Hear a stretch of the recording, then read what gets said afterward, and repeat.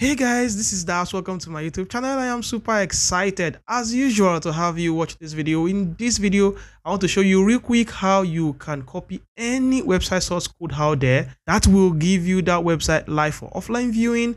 And I'll also show you before I end this tutorial how you can upload that same file to a live server and have that same website live on your domain in your hosting account. If that's exactly what you're looking for, without further ado, let's go straight into these tutorials ASAP.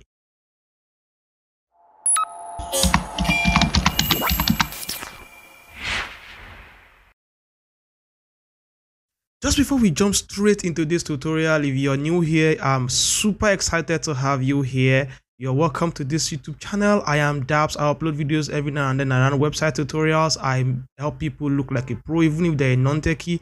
I show the things that work, the things that do not work. I make you look like a pro, even if you're a non-tech. Ensure that you like this video, you smash that subscribe button to join the families, and you hit the notification bell so that you don't miss out on any videos from me. So let's go straight into this tutorial. So for the purpose of this example, we'll try to copy the source code of this website here that I own, my cbmastery.com, and that's me telling you that I do not endorse people copying people's intellectual property online just because you can. So I'm only showing you this video for educational purposes alone. That's it. So now that this is established, let's get started immediately. So right now I have this website here, and I would use this website. It's my website, so I can afford to do whatever I want to do with it.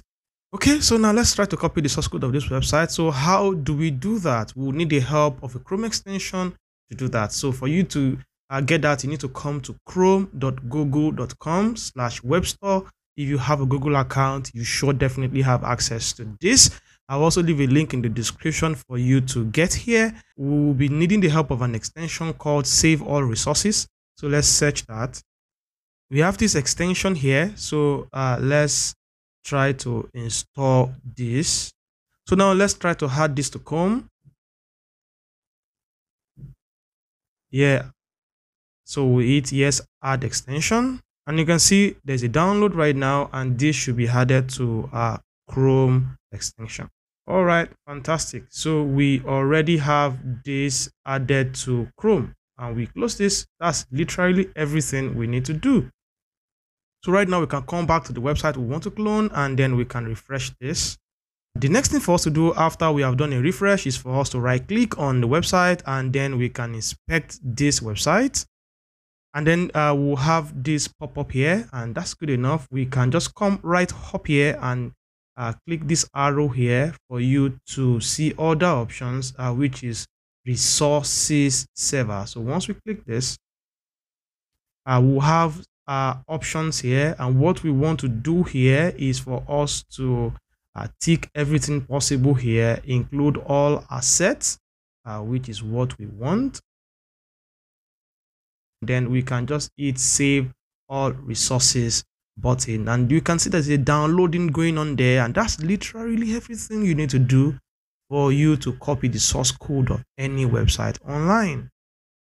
And this is done already. So what I have to do right now is for me to open this up, and then we have a zip folder here with the website mycbmastery.com. So I would just want to extract this. So I will extract files, and then yes, I have this open up, and then I have this folder now. So once I open this, I have other folders here, and you can still see mycbmastery.com. This is where the website files are. So we can open this up, and then you can see I have index, and I have WP include, and then WP content. So if I open my WP content, I'll be able to have access to plugin, themes, uploads. And if I open this up, I'll be able to see the plugins install, which is Elementor, WP Formlight, which is fantastic. So I can come back as well to WP include and all this other stuff here.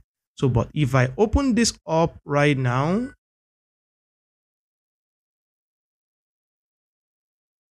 you can see that I have this website now for offline viewing. You can see the URL. This is in my local machine. Okay, so now that we have our website, now that we have this website now for offline viewing, let's see if we can upload this to a live server.